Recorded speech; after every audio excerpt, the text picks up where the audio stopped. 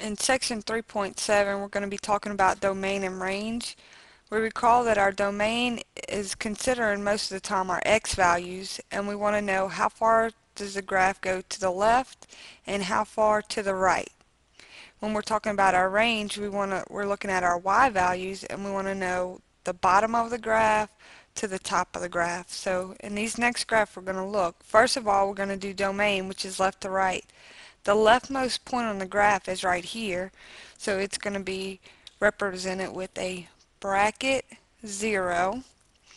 And the rightmost point on the graph, if you see, both of them are arrows pointed in the right, so it's going to be positive infinity with a parenthesis. The range says the bottom of the graph, which this part keeps on going forever, so that's negative infinity, and the top of the graph keeps going forever as well, so we have negative infinity to positive infinity.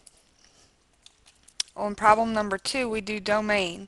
Left, the graph goes on forever to the left, and it goes on forever to the right, so our domain is represented negative infinity, positive infinity.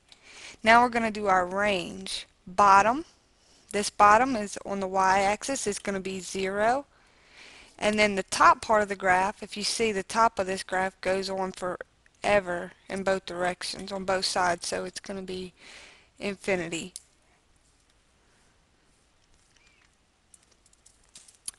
On our next graph, our domain goes, our leftmost point has an arrow, so it's going to be negative infinity. And our rightmost point on the graph has an arrow, which is positive infinity. Now we look at our range, which is our y values. The bottommost point is at 0. And the top point is going to go on forever because it's going to have arrows on both ways. So on the top part of the graph, it's also going to be positive infinity. Next, our circle says how far to the left. It goes negative 3 to the left to positive 3 to the right. So it's going to be negative 3 to positive 3. Our range is our y values. Its bottom is negative 3. The top is positive 3. So you get negative 3, positive 3 on that one as well. Number 5, the leftmost point is infinity, because negative infinity, because they have arrows in both directions.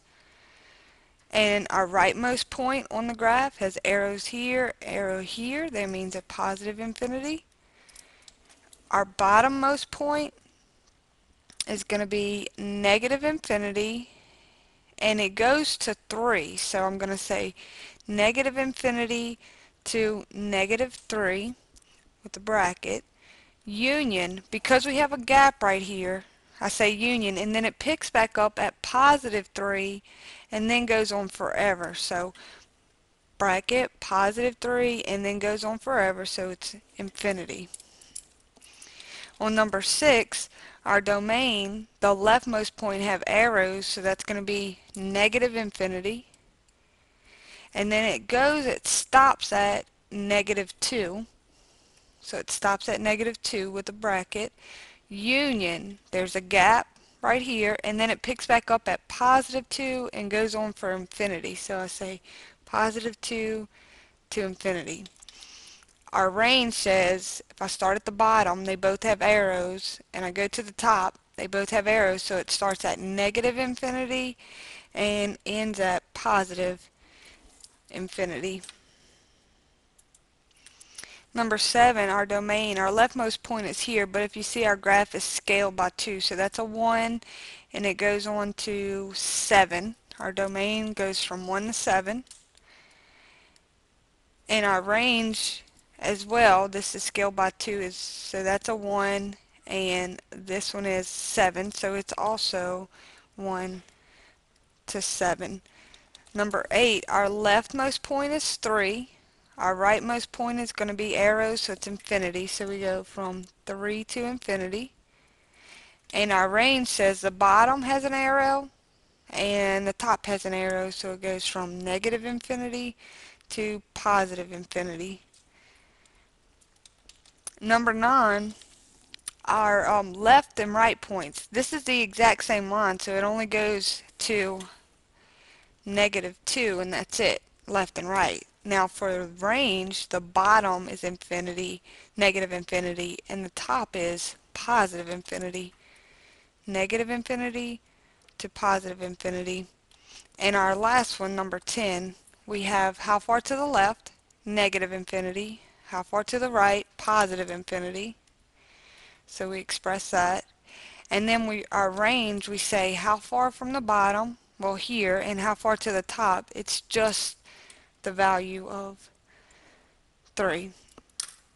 So lesson 3.7 was just a very basic concept of domain and range. Remember, your domain is your x values, your range is corresponding to your y values, and you just answer accordingly. And also recall that infinities never have brackets, they always have parentheses.